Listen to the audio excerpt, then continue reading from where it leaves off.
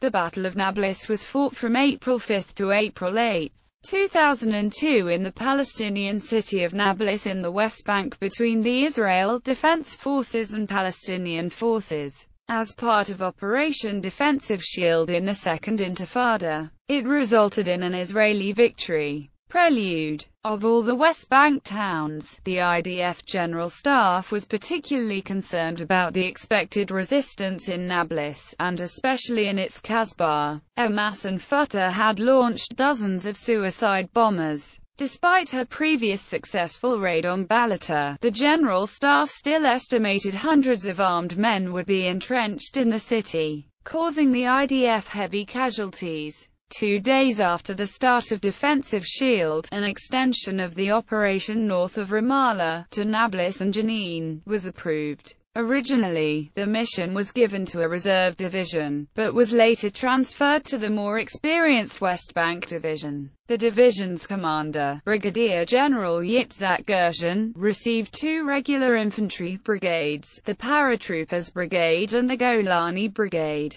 along with a reserve armored division. A private contractor allowed the commander of the Paratroopers 890th Battalion to use a construction site for training for 3 days. There was a near mutiny among one reserve armored platoon, who claimed they were not properly trained for urban warfare. High-ranking armor officers eventually talked them into joining the operation. Battle. Israeli armored and infantry forces quickly occupied most of the city, with clashes taking place around refugee camps. Israeli Air Force attack helicopters fired rockets at Palestinian defenses in Nablus main square and neighboring streets, but to minimal effect. The Nablus Kasbah was attacked by 2 battalions simultaneously, using 2 different fighting methods. The Golani Brigade pushed in using Acharit armored personnel carriers and armored bulldozers to clear away barricades. The Golani Brigade engaged the Palestinians in heavy street combat, forcing many to withdraw to the western part of the Kasbah, where they were attacked by the Paratroopers Brigade.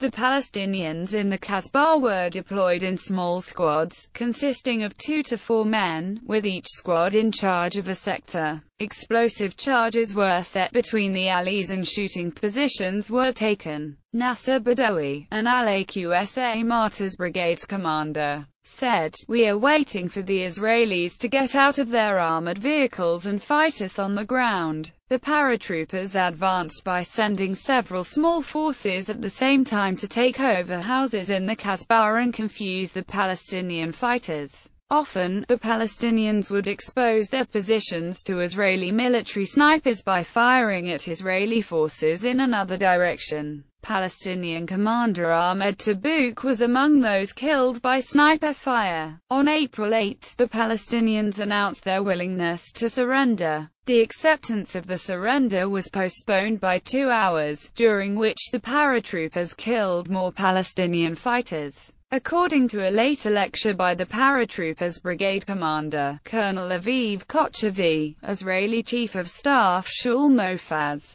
was unhappy with the fact that 2 other Palestinian towns, Kalklia and Tulkarm, had surrendered almost without Palestinian casualties. Mofaz argued that it was better not to leave armed men in Nablus, who would resume their attacks on the IDF after the withdrawal. Aftermath. About 70 Palestinian fighters and 8 civilians were killed. At least 1 IDF officer was killed by friendly fire. Hundreds of Palestinians were arrested. High-ranked wanted persons, such as Nasser Awais of Fatah and Hussam Badran of Hamas, fled east to Tubas. They were arrested a week later. The IDF also claimed to have exposed explosive labs. According to UNESCO, hundreds of buildings were affected. 64 were severely damaged, 17 of which had particular heritage significance, including the Abd al-Hadi Palace. 4 buildings were completely destroyed.